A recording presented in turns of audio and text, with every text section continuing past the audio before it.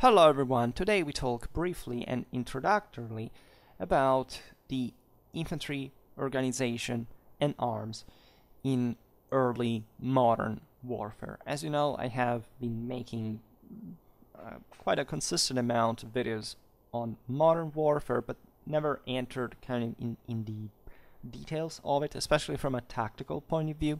Strictly speaking, we talk about politics, campaigns, sometimes especially most things revolving around the one of Vienna 1683.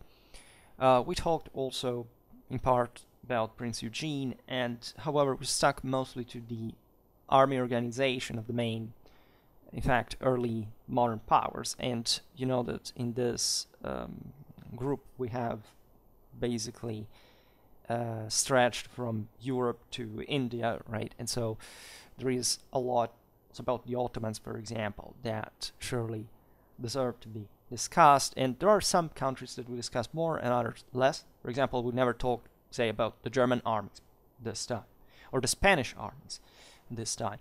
So there's really a lot to do still. Arms and armor also have been discussed, but I plan to introduce quite quickly, quite soon. Actually, a modern warfare series more focused on doctrine and strategy, but especially tactics. That is to say, let's take a look at what was happening, even from the same field, and reading sources about battles, combat in general. And therefore, I think that talking a bit more about modern warfare and trying to be a bit more encyclopedical and complete about it is quite a good idea for this channel that will hopefully expand this autumn and winter, given that there is a momentum here that has increased and is being sustained. So it's very important to exploit, and I realize that you like these topics and that you also appreciate whenever there is a bit more of a single but also multiple national flavor, right? So that you can have a broader comparative outlook on the topic. So this could be also the opening for further modern and even contemporary warfare. Telling you the truth, we talked about contemporary armies, even the ones of 2022. This year we started that as well. So there is really a lot that I plan to cover, because even though starting as a medievalist, just saying, okay, whatever happens, I will never exhaust any basic medieval topic, so I can just fill the gaps with that, just as I've been doing in the last couple of weeks, because I was busy with work. But just know that in terms properly of military history, we haven't even started, in my opinion, to talk seriously. And that's also the reason why this channel is sometimes misunderstood at this point, simply because I could make really much more about warfare, but still I haven't. But it does require more time, because it's more quality content, say more in-depth, more precise information. It requires a bit more research, but it can be done. As you know, I never backed down. I was never discouraged from talking also about very pickily about certain things, medieval modern warfare included. So I don't know even why today I'm making this general survey of infantry organization and arms in this broader period and phase. We're not, in fact, as we were saying before, just talking about Western warfare, but mostly because that's basically most of the content, of course, that I can make is derived from the greater documentation that we have for Western warfare. So there is all general focus placed on Western Europe for obvious reasons. However, as you know, I also try on my channel to cover, as I was saying before, lots of other peoples and cultures. Sometimes within the same Europe, there are certain protagonists that are often not considered, and or even if they were maybe objectively less important, and still were very important in absolute terms, and their military culture was to influence a lot Western warfare. Just think about all that kind of ethnic onomastics that was left also in style and even in year, in appearance, in the, I don't know, from the, well, in fact, exactly these centuries to just categorize more limpidly and homogeneously in the 18th, about the Uhlans, the Hussars, etc. I made a video about that, by the way, because I think that also the anthropological meaning behind certain units and certain fighting styles is crucial, really tells it all, and it helps to substantiate those differences better, right? So that you can have a broader, really a broader picture of the world. Now, we've seen how the end of the 15th century, so today we start from the last decades of that, in fact, and the first half of the 16th were a period of consistent experiment. Pretty much overlooked if you consider what most of early modern warfare's attention really gets to mostly, and in fact the pike and shot, let's say the moment of full pike and shot stabilization, let's say, and the various the balance, let's say, that was gradually shifting between measure between the pike and the shot, right? And that's in fact what also we mostly discussed. There would be a very interesting digression to make on how we got there from medieval times, just one or two generations before 1500. You have something that looks pretty much that kind of feudal, ultra kind of chivalric, if you want. Think about the full plate armor, the Gothic Milanese, the radical importance of cavalry on the battlefield, in spite of the idea that there was some sort of gradual positivistic teleological and uninterrupted constant increase of infantry from years before. This is true in a maybe in an absolute sense, starting from the second half of the 14th century, but it's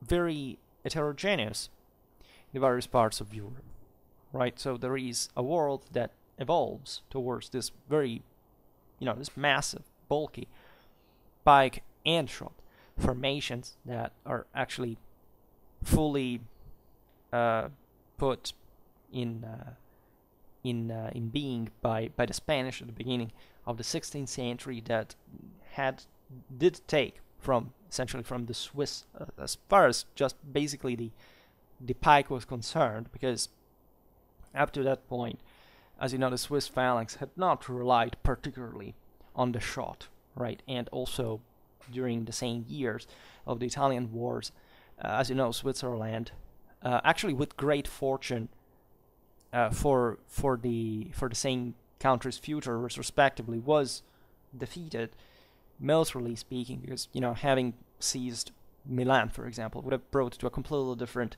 Swiss history, and probably not to the massive benefits that the Switzerland still enjoys today after her, say, withdrawal from onwards. So one would have to explain those passages as well.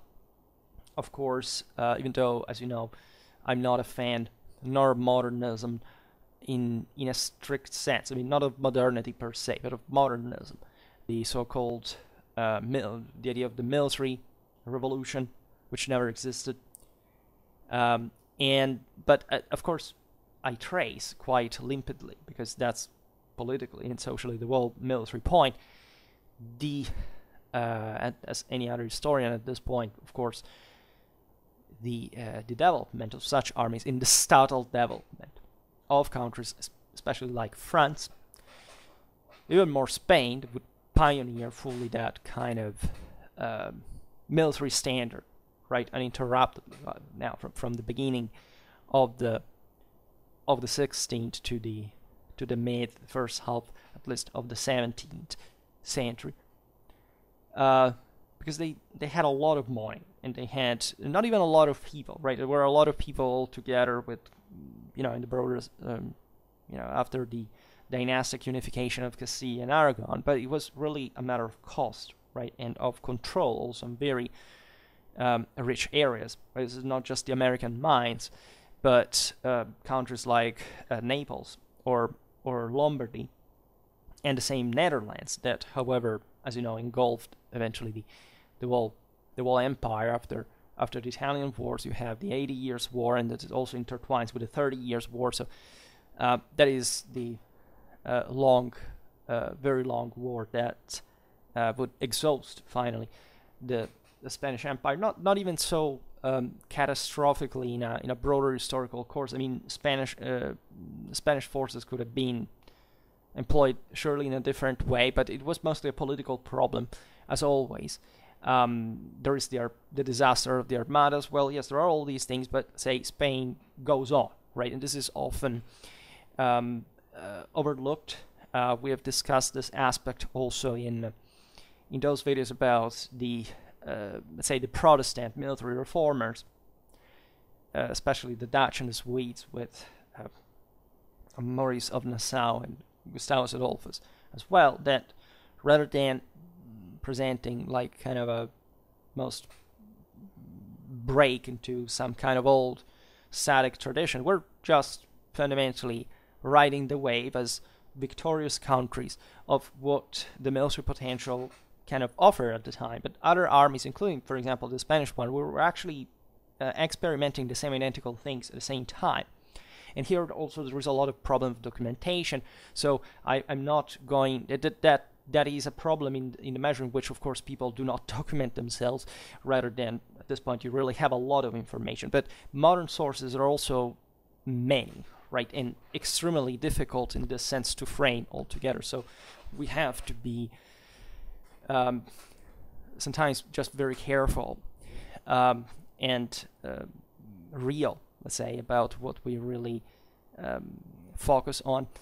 And more in general, as we were saying before, there is a lot in between, right? And not just pike and shot, in fact, but outside all of it. And in times, such as the same 16th century, which, for example, bows in the hands of the missile troops, or as English writers tended to call them, the shot, and many different shock weapons also kept being used. Of course, pikemen were equipped still with swords. There were bills, halberds too. This hadn't really disappeared. Were axes, and more, really. The same pike is something you find in emergential situations, say hastily and say poorly equipped militia during Napoleonic Wars. Yes, was equipped with pikes, because still, that's what a collective formation can do. If you lack muskets and still, the weapon is outdated, but you must do something, or which is better than nothing, right? So this is true for many contexts. You know that the English, for example, remain after the 100 Years' War relatively isolated from the rest of the continent, from the continent, if you prefer, and they maintained for a longer time, for example, the use of longbow up to the mid 16th century. But generally speaking, on the continent as well, that's more or less the same timeline for the crossbow use that keeps being a thing, right? Even in, say, relatively advanced contexts, right? And all this, of course, has in fact, a context which is the one that eventually also dictates at some point the general abandonment of certain weapons, right? But always reflecting whatever the local political and social possibilities really were to materialize from a military point of view. Now, by the mid-16th century, some, say, best buys in the field of weapons had emerged, and most Western European armies at least settled down to a combination of pikes and arquebuses, with a gradually increasing proportion of muskets among the latter. We don't know with clarity from the sources, often, say, between the, especially in the second half of the 16th century, but also in the early 17th, whether we're really talking about muskets or arquebuses. Right? The pre-Linnean vocabulary is not categorical. These weapons were not standardized in the way we intend today. Some were probably of different size. The musket had been born as mobile artillery, telling the truth. And in fact, it remained, even though it was kind of heavier, bulkier in its adapted, the man army was much heavier, bulkier, complicated to roll, etc. But still, it was much more effective. And this is why, in spite of all these difficulties, at the end of the day, the benefit was greater. And gradually, as you know, musketry expands and dominates, and the arquebuse fell out of use. Even here, you can find very interesting things, like the Celtic fringe being supplied, say, by papal guns, because needing them in the first place, because otherwise it would still fight as in the Middle Ages, right? And these are not exaggerations. If you know how still the Highlanders fought, of course they knew perfectly how to use modern weapons. They were hired. So I made a video in September or August exactly pointing at this kind of late medieval and early modern mercenary recruitment pools in Europe, all over in fact, the hottest, especially in Central Northern Europe areas, etc. And so you have there also a broader merging of Europe from a cultural point of view further into a unique thing, because these people brought back also lots of beliefs that were again repeated in common right around the fires, in the bivouacs at night, etc. And the modernization of warfare does pass also through the compaction of a European culture that is not really an opinion, especially in a moment in which the continent was also gradually taking off, also expanding outside of itself quite consistently, and thanks to these killing machines. So more or less what we're talking about in a standard mid-16th century army. It's fundamentally a massive pike block that is flanked or supported in other more also elaborate articulated ways by shot units, and that fundamentally advances literally as fortresses in the field, very slowly, supporting each other. There is a cavalry role, which never really comes less, even though by the mid-16th century you have the moment of greatest contraction of cavalry from the Iron Age to the late 19th century. And in this context, cavalry mostly skirmishes, right? It always charges as well, because that's the primary function, but only after the enemy has been softened up enough. And doctrinally speaking, cavalry was needed, but still the massive pike blocks were enough to fence it off, so that infantry was the decisive arm anyway. But still, of course, cavalry charged. It charged also in the pikes, because pikes have always been used, and that has nothing to do with cavalry men charging against them or not. That has to do with the cohesion of the unit, hoping to break it. But very often it was just this enormous attritional mess, which really was decided by the same pikes fight, because the shot too, until in fact the end of the until its disappearance in the end of the 17th century, was not enough, of course, as light infantry had never been enough, and would never be enough, even though the concept of light and heavy is relative to the various ages. So this could be true in general in any age, but in that context, the shot per se had never had, of course, the capacity of stopping the pikes. In other words, the shot could reverse on the enemy this continuous fire, but which also, as you know, was very much theorized, because it was a complicated thing to do with reloading these weapons, maintaining enough unit order and cohesion, alternating the lines, all these kind of things took time, essentially because of the resources that could be put into training, right? Technology basically had barely anything to do with it proportionally. But what would happen is that wasn't enough to thin the pike block enough for it to dissolve even when attacked. It was still it was all a combined armed tactics with cavalry and all. So the shot would have had to retreat in order to give way in the first place. And so at that point, of course, the pike would gain the ground. So you needed other pike to stand the ground, and then with the shot keeping to harass and to deplete. Also, in fact, the enemy manpower until a block collapsed and others would retreat and so on. And this, as you know, had brought, I made videos about this, to the so-called staticization of warfare that gradually was just,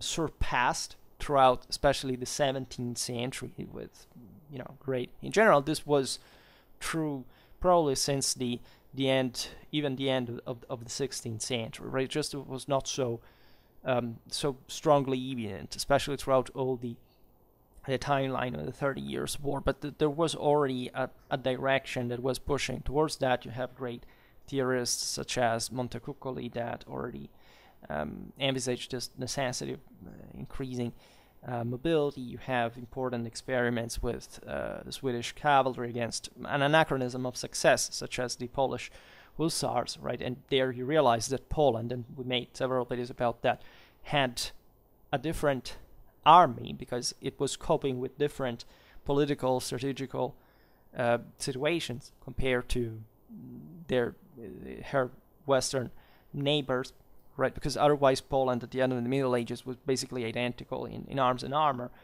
to any other Western country, except they had eventually to re-Easternize due to the threats posed by her Eastern neighbors, and if anything, just maybe because of her expansion in the East rather. But with the consolidation of the Confederacy with Lithuania and so on, it shifted the balance east and so on. So, as always, everyone fights with what you have, and if you can adapt, the better, right? And war hybridizes dramatically. But at the same time, there are some things that you can use to balance out, right? We've seen this often in the Ottoman warfare videos, where the Ottomans have an importantly different military culture than the Westerners, but they perform also dramatically well, in some cases also better, in fact, than the Christians. And there were plenty of Christians telling the truth in Ottoman armies, but I'm talking about the Westerners, and they counterbalance each other throughout all this time. For example, the Ottomans had on average less heavy cavalry than the West, so that the average Western cavalry was superior to the Ottomans, but the same Westerners said that the elite Ottoman cavalry was superior to theirs. However, the Ottomans didn't really have much of a stopping power. They didn't have much pike, right, for political, social reasons. They didn't have the same middle classes that Western Europe had, nor in Rumelia, nor in Anatolia, and wherever they would recruit their troops. But they had lots of lighter skirmishing cavalry from the various tributary peoples, also the Tartars and so on, which the Westerners, generally speaking, didn't have. So you had the Janissaries. They're essentially stormtroopers, and they are really impressive. As you know, the Ottomans dominate firearms technology because fundamentally, from the granulation of power to the invention of bayonet, the Ottoman. That there's not any other major change that occurs after the Battle of Magersdorf, St. Gotthard, where you want to call it. After having seized the Ottoman camp, the Imperial Field Marshal Montecuccoli checked the gunpowder barrels of the enemy and said, this is excellent powder, and that is what actually made greatly the quality of the firing performance of arms at the time. There are many other interesting things. We know Europeans were impressed quite early on by Ottoman snipers during the very big amount of siege warfare that was ongoing in the Mediterranean, with the various fortresses in the islands, all this logistics problem. There is something we never discussed, if not briefly, about Venice or something, about the Armata Grossa and the Armata Sottile, but about naval warfare. Made something about Barbarossa, for example, some other, say, broader naval issues. We never talk about the War of Crete, the War of Candia, or the Battle of Lepanto, for example. But there we are at very big levels. And naval battles, of course, just like in antiquity and in modern times, were rare, right? Naval potential was pretty limited in this age, but still it was dramatically important for supporting, of course, land operations. And so there would be so much to tell, and perhaps this is an idea for another series, because that's a very overlooked side of the story. And more, right? There is all the issues of economic interdependence. For example, lots, but I mean really lots of Western arms and technology were sold off very, very cheaply to the Ottomans at the end of the 30 Years' War, because simply Europe had a crisis of overproduction of military armament after that massive conflict. And so everything is really more blurred than it really seems. But as you understand, the more we drive away from Western Europe, and the more different the type of warfare really is. We never talk about Native American warfare, which is very interesting, right? Native Americans were very quick at getting their hands on anything the Europeans really had in terms of arms, armor, and there are impressive battle accounts. Some conquistadores wrote at a point in South America that the Indians had the order in the battle line that the Landsknechten had in the empire. And it is extraordinary, because these are the same people in practice that fought in all these corners of the globe. So they knew better really what war was about, and there you'll always realize how cultures adapt to crisis and are able to counter, right? And there was a lot that the Spanish had to do before subduing certain peoples, even in the Americas. But again, it's not a technological issue either. It's mostly a much broader one. Now, let's say by the early 17th century, the musket had taken over. The pike and musket ruled the battlefield at that point, until in the second half of the same century, the development of the bayonet, as we were saying before, by making it possible for the musketeer to defend himself against cavalry, because there was enough firepower, and that could be combined with just essentially a blade placed on the top of the musket, made at that point the pike redundant. And also other arms that had still existed up to that point. The halberd, for example, had been in use up to long after the mid 16th century. As always, there is a bit of a cliche that is usually repeated. That is to say that pitched battles were rare, right? First of all, pitched battles, here you should even define what you mean by it in terms of size, mostly, of engagement, because there's no such thing like a strict category between, a pitched battle and any other kind of engagement that can break out and even trigger, basically, a pitched battle, as it often happened, even though, most of warfare revolved around, of the major engagements revolved, of course, around sieges, as always, right? So there was an army besieging a stronghold, and a relief army would arrive to try to force the block, and pitched battles were fought. But there were much more frequent than they seem, and also the doctrinal problems were posed much more frequently than we think, and also there was, of course, a lot of other operations that are, of course, overlooked because they are less strategically relevant, but at the same time made up, yes, the majority of engagements, right? So this is true also for the Middle Ages. Whoever told you, I can tell you, because that's what I study. Basically, my life is studying medieval battles specifically, and I can tell you that pitched battles in the Middle Ages weren't rare at all, right? They were actually rather frequent, and basically any campaign would escalate to the point of at least the possibility of triggering one.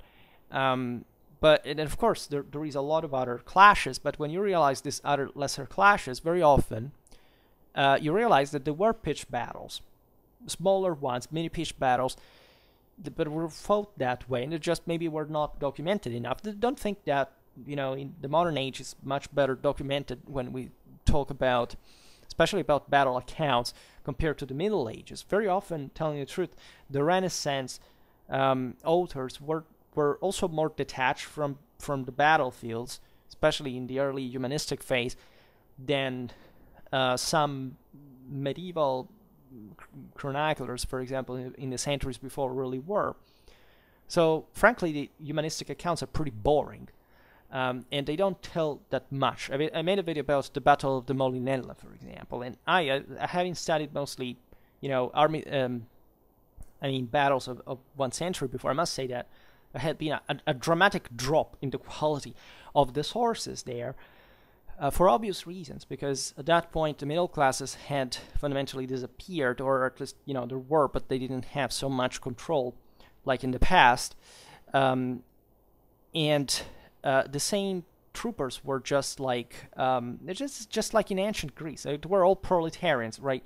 In ancient Greece, you have the classical phase where there are still the citizen soldier, let's say, that fights and writes the accounts, right? And so we know much more about the politic warfare than we have about, let's say, the Macedonian phalanx later on, because the Macedonian phalanges were just essentially the dispossessed scum of the earth who didn't know how to read or write. It just went at war, and the world was ruled by warlords that were essentially monarchs, emperors.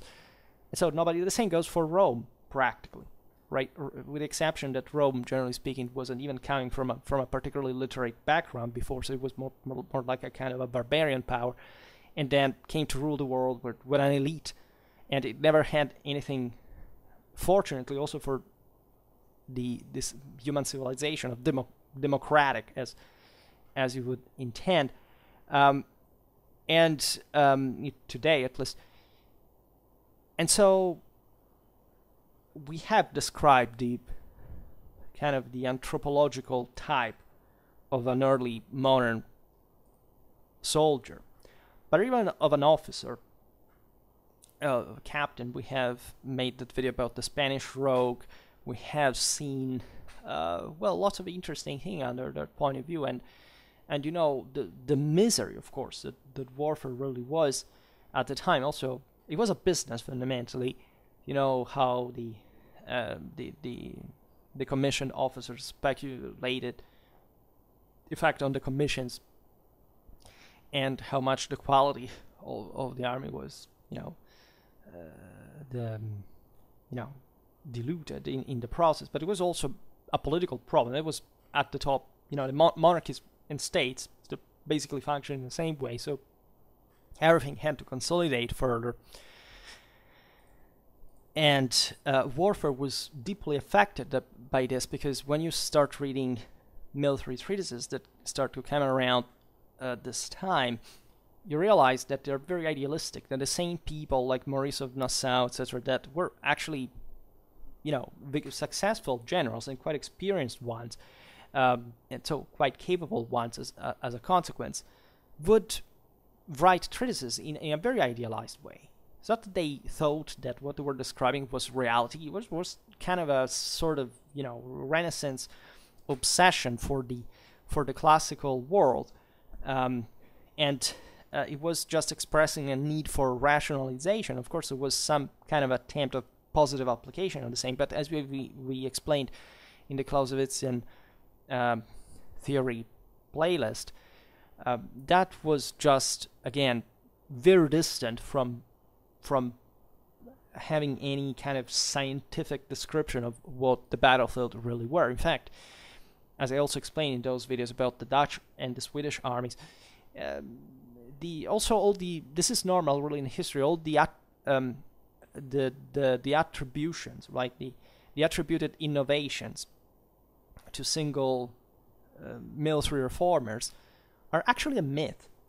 I mean, these individuals didn't really introduce anything new. It was already there, and or also after them wasn't absolutely a standard for those things to be there. But again, people kind of believe in that, right? This is the start for every single reformer. Basically, you realize they didn't invent anything new, because armies already developed on their own. They're always different. They always have to adapt to different challenges. And just there is kind of an idea that under a glorious general or successful ruler, there is this great, theoretical genius behind it. Really, no, right? This is the problem of the concept of the military revolution. There wasn't any revolution. It took essentially almost half of a millennium before firearms took over, ever since gunpowder was introduced for military terms. So if you call that revolution, which is not even a revolution technically, because there is not a course which is inverted, even etymologically, well, I don't know what the hell does that means, if not fireworks for making people selling books that are also frankly garbage, or almost. And so this is a deeply rooted problem that the sooner we eradicate for the nonsense that it is, and the much better we will the much sooner we will also we'll improve our understanding of military history. So there was naturally a gradual standardization appearing in the field of organization, at the end of which is also a great part of the issue, and you can understand there what was the sustainability of this military system if these dispositions come to, closer to the results, fundamentally, or the latter, at least to the former.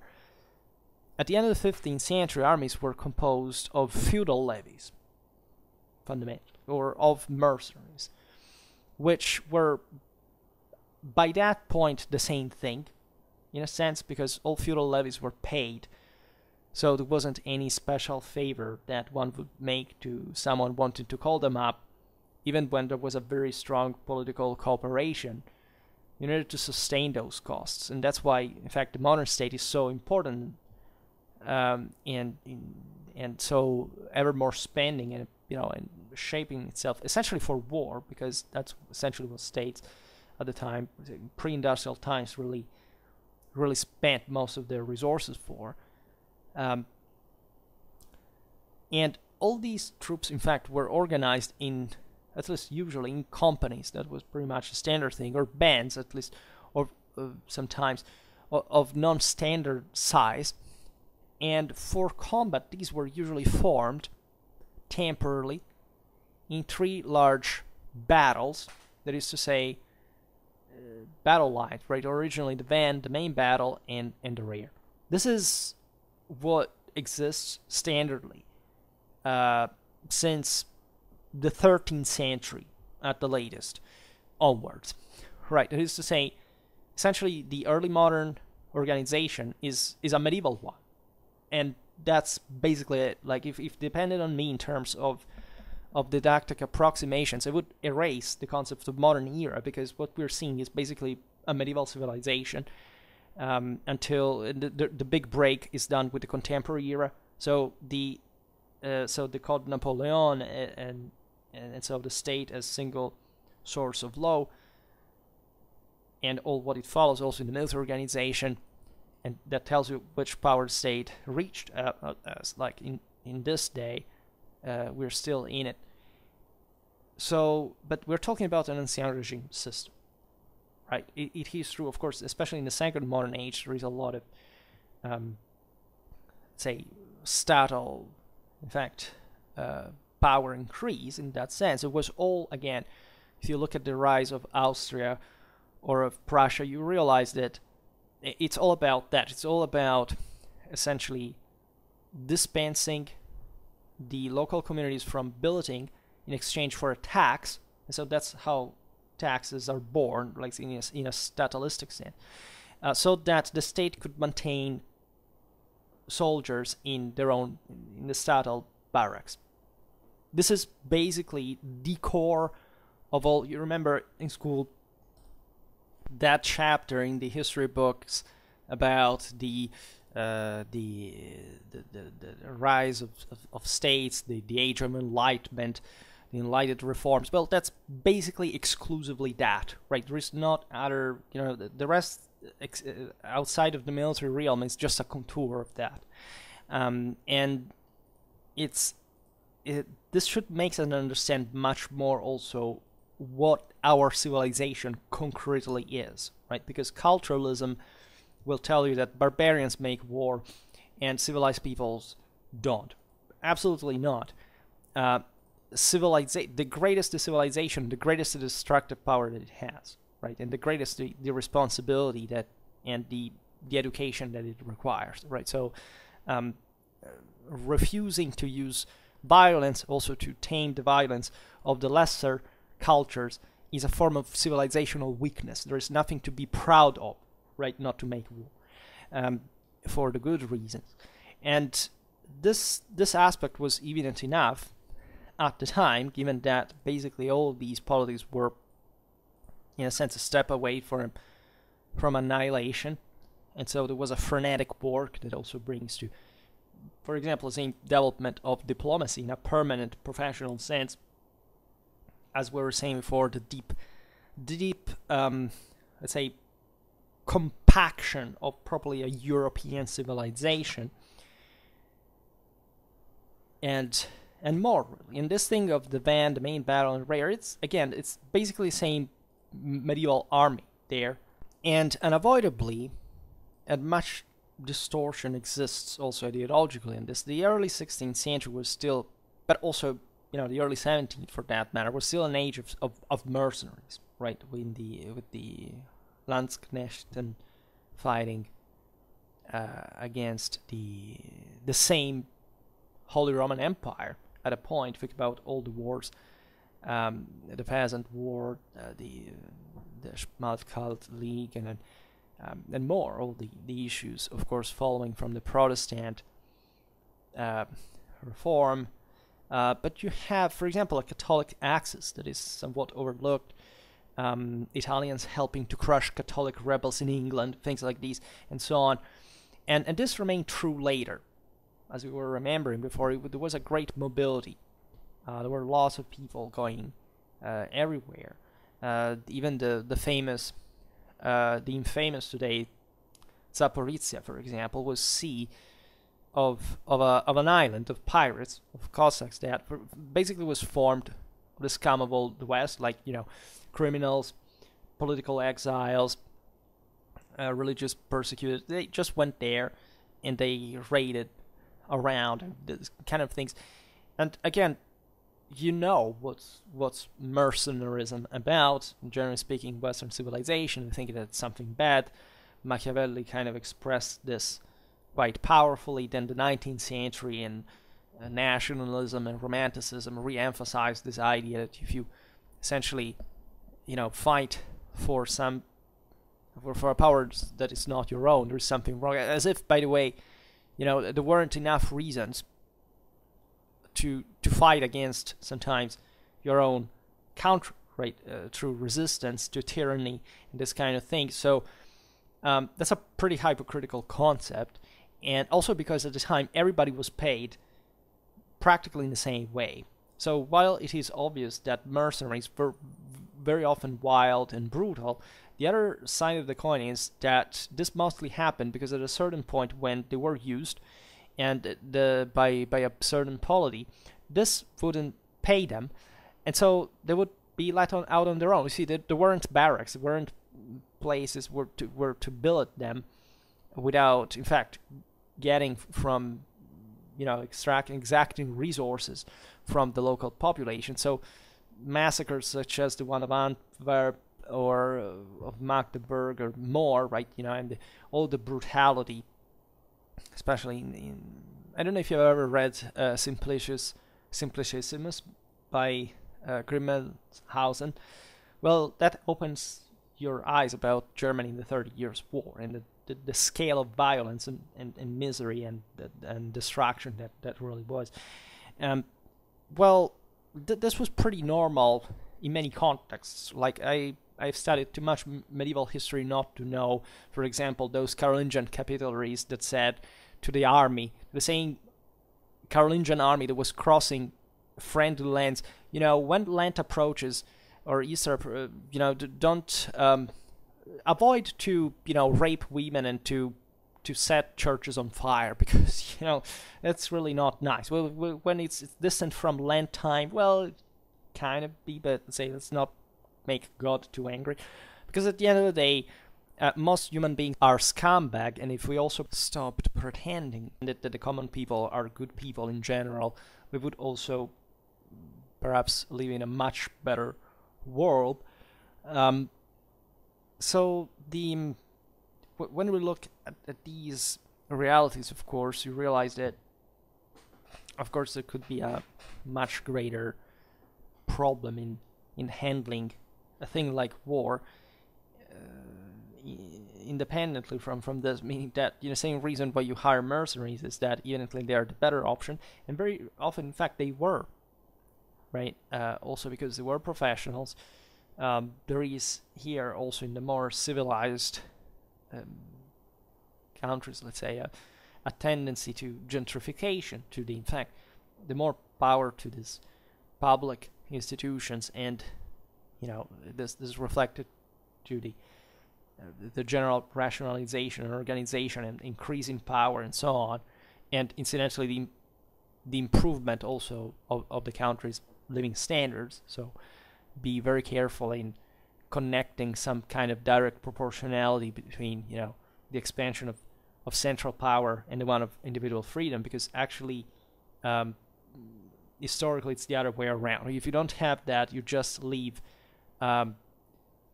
shooting at your neighbor and nobody really being able to prevent any of this. So there is always a balance to keep and not just an extremism to pick. Now, when you look, in fact, at the same so-called national armies, that is a very big word, at least until the France of Louis XIV. Such, in fact, national forces remained quite a very mixed bag. The so-called Spanish armies, for example, did contain, of course, a few Spaniards, but also Italians, Burgundians, Walloons, Germans, and Swiss. And soldiers hired on a temporary basis remained, of course, very important. right? And again, when you see the difference, think about the tercio. The tercio was essentially a voluntary force, right? Apparently, there wasn't, at least this was the pride of the Spanish, in the sense that the fact that there wasn't really any discipline required. For example, dispensing of deserters, because abandoning the tercio was considered the greatest punishment and infamy and mark of misfortune that could ever happen to a man. So you understand that while these were kind of as you know, provincial regiments, that they were, as we were saying before, properly recruited in various areas of the Spanish dominions. And they bore, in fact, the name of the local troops, but they were mixed as well, right? I don't know, the Tercio of Sardinia could be made up of Sardinians at a point, but I don't know, then eventually integrated with, I don't know, the Lombards or the Swiss or the Germans, and they would be quite mixed, and just fighting at a point for just not even for a specific political fate, but just because, having a job and an income, in spite of all the risks of war, was very often for many dispossessed people at the time actually a much better living than whatever they did at home. And very often these veterans would come home and really poorer than before, but at least they survived, and they lived as free people at the end of the day. Maybe these people were serfs, it was still a better thing, and still, having been a soldier could present them always with further job opportunities, because as you understand, Europe was constantly fighting, so you were never over if you really were up to it. So there are exceptions to this mercenary bias, but only in those countries that had kind of a lower military activity at home in general. If you pick England, for example, aside from the intrepid exploration deeds in the Americas against the Spanish, the French, etc., well, essentially the local army was a militia system, right? And the thing was not changed until basically the English Civil War, and actually the Stuarts were trying to put England at the same levels of other countries, and even though they were overthrown, what England was later was exactly this, paying actually an overwhelmingly larger amount of money for maintaining, in fact, an army, really, that at the end of the 17th century was really worth this name, starting also from Cromwell, as you understand, also with interruptions, right? But a much larger expense than any ship money, for which eventually the parliament had been shut down, and the Civil War triggered and all. So this was necessary for a country that wanted to have, in fact, a role in the world. And this dynamic is, in fact, the one for which England became the greatest world power. In fact, later on, you do really need a real army to be a real power, which someone should really understand what it means in perspective. And any reference is purely, conjectural, related to current times. Now, the same was true. This was true in general for northern countries that weren't particularly developed at all.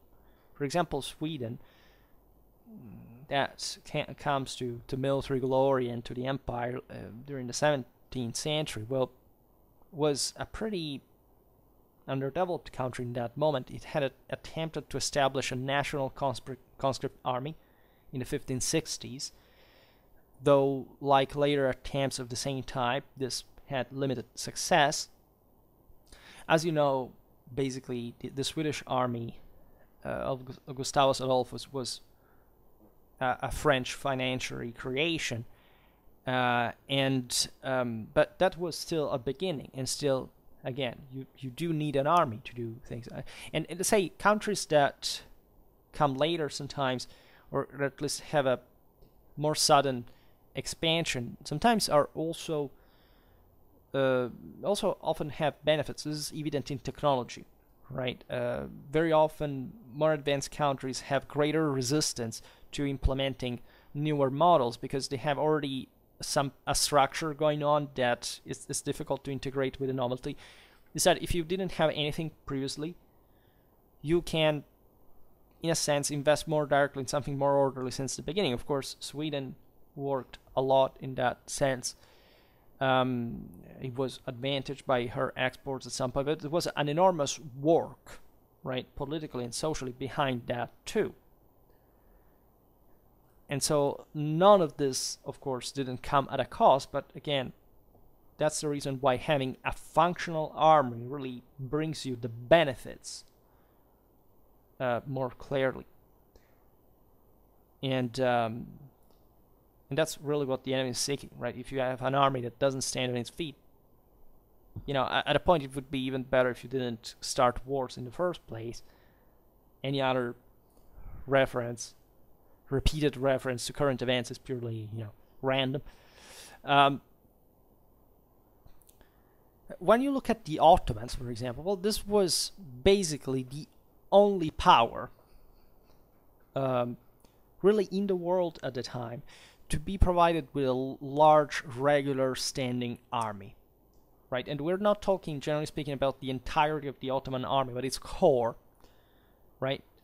Given that even, in fact, the Porte had its own army in Constantinople, but then, as we've seen recently also with the Timariotes, etc., the bulk of the forces was numerically, but also, the decisive element was this kind of semi-feudal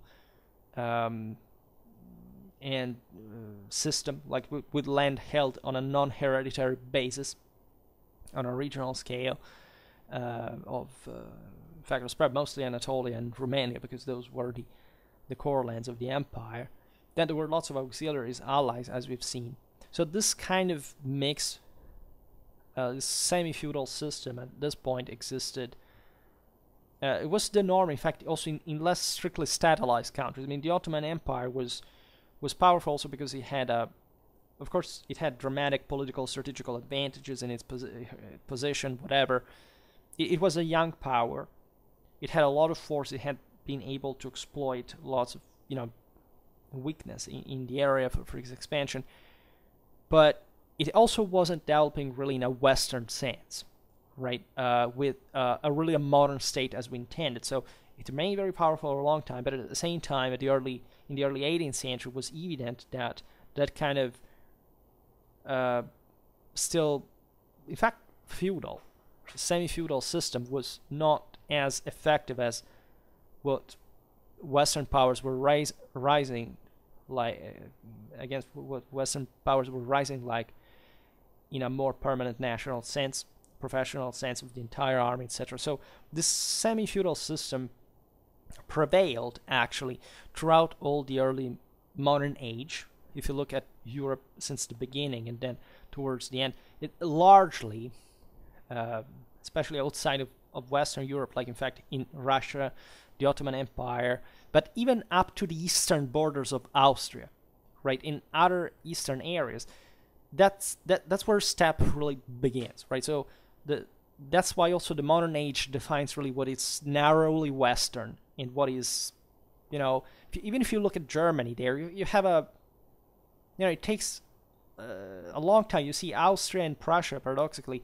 shift their power east because again they would have been freer from kind of that feudal labyrinth that Germany really was. But of course Germany doesn't quite develop before also the end of the 30 Years' War, some kind of basis for really that permanent local force that can eventually expand in a statal sense. And eastwards, everything is much more privatized, right? Much more feudal still. And that's why ultimately countries like Like even why Poland collapsed on the long run is because the Szlachta had prevented from centralization. And so at a point by the 18th century they become Russian vassals.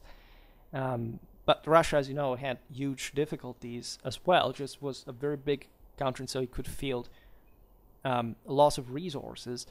But, qualitatively speaking, there was a gap with the West. It was maintained importantly, and that you can see even up to today, really, because you can have contingental success very rarely, telling the truth.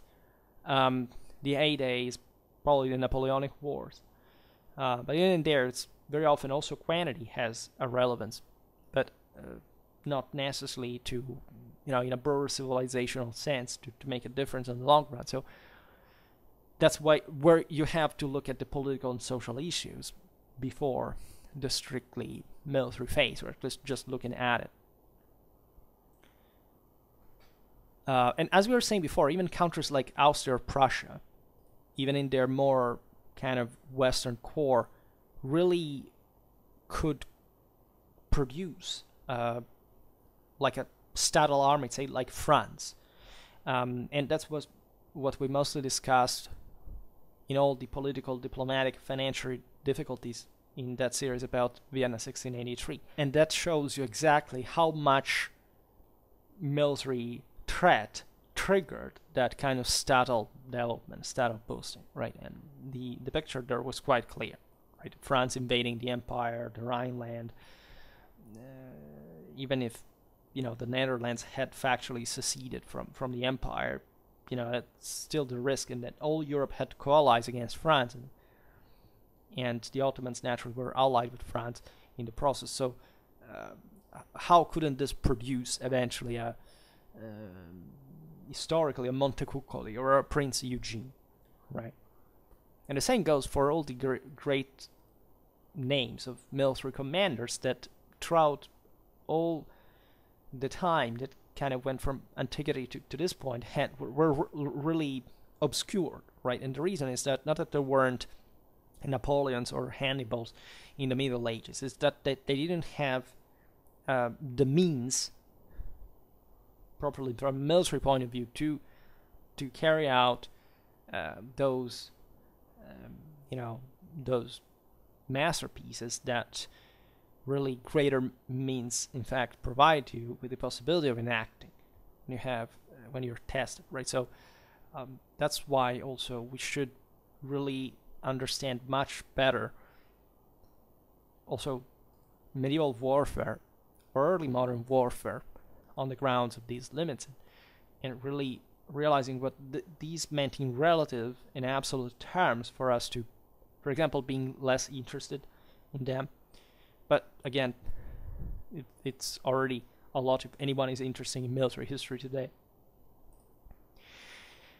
In these circumstances, the basic administrative unit of all armies, as we've seen, is the company, right? And still today, it's really at least a level organic that still maintains that universal human connection, like the officer in command of a company is the one who factually knows all the elements of the company, and therefore has a dramatic tactical role, differently from the others that rule from another position, really order from another command from another position. And originally, the captain, contractor, and the mercenaries raised by him were the company. In fact, companies were of widely varying size and were not generally tactical units per se, at least in the way, as we've seen very often, also recently on early modern infantry, because I made yet another bit about that how we will partially repeat it, how these units really blended from an organic point of view. So there is still an equivalent of the company in that universal human sense that forms and that has that tactical autonomy. In fact, several companies would be united originally in an ad hoc manner upon the battlefield, to form a larger battle group. And the larger groupings gradually became more permanent, right, in the early 16th century, and also large tactical units arose. For example, the Spanish tercios, that were regiments practically, the French legions, at least this attempt that Francis I made to create a native French infantry, in fact, regimental unit, and that basically served to nothing. They kept using the Swiss for a long time. I made a video about this topic, specifically about the French native French infantry of the Italian wars, and it's often an overlooked topic. Shows you all the French political and social issues regarding arming the people, which for a feudal aristocratic society was quite dangerous, in fact. And the regiment, as you know, would remain throughout the period and beyond with considerable success. This kind of broader base, also what really the core and the identity, the esprit de corps of the unit, really, of the soldiers would really lay. And these were regularly depleted, right, under strength. So that's the reason why they had this tactical role at a point, because not even the regiments very often were enough to have that kind of capacity, and so the battle would have that specific role. In fact, rather smaller regiments, often created temporarily for a single operation or campaign, were also used. For example, England did this, and late in the 16th century, battalions of 500 men or so, modeled originally on the Roman cohort, at least according to the classical philia, that however had nothing to do with military reality in that sense, were introduced to give greater flexibility. In a regiment or brigade comprised several such so-called battalions, right? Earlier the word battalion had been applied to the large medieval style battle, in fact, so that's where it took its name from. It was kind of a implementation, let's say, of the older concept of a single tactical autonomous unit. And as well as the sort of development, there was in the period also a gradual change in the proportion of shock to missile weapons, notoriously enough within the same infantry formations, and both were necessary, since no missile troop of the period, we explained, could stop cavalry charge, but not even infantry, by their fire. Nor was essentially a way they could stand up cavalry once they reached close quarters in the first place. They were not meant to do so. Cavalry had remained important throughout the period, continuously. They were saying before, and at the beginning of the period, pikes, unsupported by shot and relying upon close quarter combat alone, were not unknown, right? Only, for example, 1/16 of the original Landsknechten were shot, but the proportion of missile men steadily grew. By the 80s of the 16th century, they would usually form about half the total. So quite a gradual process after all. And it is fair to say that at least in most tactical situations, so mostly non-pitched battles as we've seen, the pikes were really supporting the shot rather than the other way around. Right? Of course, they were still largely the size of, especially at this point, but say by the second quarter of the 17th century, 2 shot to 1 pikeman was considered ideal. For example, it was not always attained in practice. Gustavus Adolphus, for example, favored a larger proportion of pikes, the 2 to 3, on paper at least, but when you realize also what the Swedish army fought like in Germany, you realize that the pike was also properly abandoned by the soldiers who would do anything to get a gun in the process. Also on the battlefields of the English Civil War that were pretty much, as you know, also characterized by edges and other obstacles, the shots came to be somewhat prevalent as a kind of sort of skirmishing guerrilla type. So it's obvious, for example, in the English case, that where lots of battles were fought, but they were not, say, as big, say, like the ones of the 30 Years' War on average, right? So you realize that in those contexts, the more mobile element was favored, also because the terrain made a bigger difference, whereas pitched battles, for larger battles, you normally have to pick also a field and that is adequate and that facilitates, in that sense, larger formations. And so, in that sense, pike blocks could be more easily deployed in the first place. So there is also that thing. But you realize that from the beginning of the period, where again the Swiss had basically created a mono-arm system that had made the difference just because it was professional, right? So it had that degree of collective training to make the difference, even though it was just a mono-arm one. But the Battle of Marignano showed how that was also obsolete as a concept, and that's why properly the combined arms pike and shot system came around and standardized eventually in Europe, because again the Swiss had somewhat economized on that, right? They were using that system because it largely reflected their politics and society. They were not a feudal power, so they would have had this much greater kind of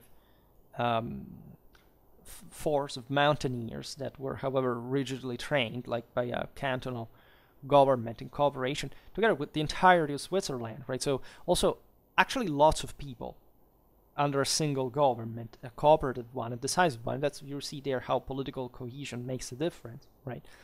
But on the long run, of course, while other states were even emulating the Swiss, we've just seen what the imperial army, like with the Landsknechten, had done. But later on, the same French that used the Swiss, but as an integrated force, together with their magnificent cavalry and artillery. And the Spanish, eventually, with the pike and shot, and even the Rodilleros, right, this kind of assault troops, really prevail. But the latter would actually decline. Not so fast, though, right? There was always kind of an assault unit type in all pike and shot warfare, right? To break into the enemy pikes, or pike formation, at least. And that's an interesting side of the story. But it was... everything had gradually followed, but say the combined arms system had definitely improved immediately with this necessity of the arms support, multiple arms supporting each other. And as you know, there was also a lot of attempts before really understanding what kind of direction this thing would go in terms of pike and shot relation. And in addition, there were, in fact, throughout all the period, units composed of missile men only, for example. Albeit, we are looking particularly to the east, where support for cavalry remained the prime function of infantry, and foot were not really expected to withstand horse, except with the aid of field defenses of some kind. This is typical of Ottoman forces, right? They had they didn't have really a robust pike force. They had assault forces, but in defense they had to entrench themselves because they didn't have much of an other system to cope with. It was as if they had substituted the pikemen in that way, for the rest defending with firepower and melee, like when the cavalry would arrive into the entrenchments. So that's how they cope with that. But let's say even if you look at Eastern Europe in general, you see, of course, that everything was kind of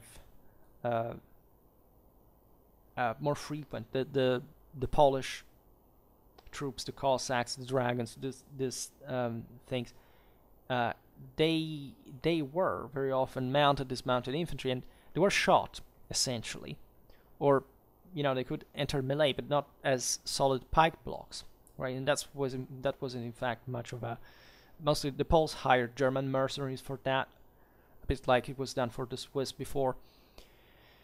While, as we've seen, the West fundamentally, mostly France, Spain, Italy, Germany, had the most integrated kind of a multi-arm system there already laid out, right, standardly.